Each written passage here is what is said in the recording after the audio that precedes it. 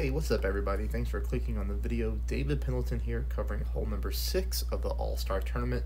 We're going to play this one with our navigator and a backbone. We're going to go to no moving target.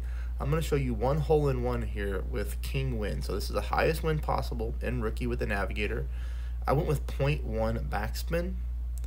And then, again, we just add the spin as soon as the game starts. And then we move our target 10% at max. You're going to see here, we might want to go with no backspin in high wind. I am going to drop this shot, but it's going to drop right at the front of the hole. The thing that you need to do here is you need to take a couple practice shots because you need to figure out what the spin is going to be if you have low wind.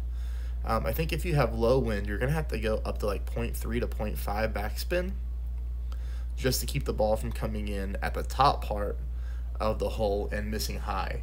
So hole number 6 still needs a little bit more tweaking when it comes to low wind, but that's going to give you at least a good starting point and a reminder that we always play this hole no moving target with a backbone, 10% at max, and we just dial in the spin from there. All right, everybody, best of luck. I'll be moving on to hole number 7. Please subscribe. Please hit the thumbs up. See you soon.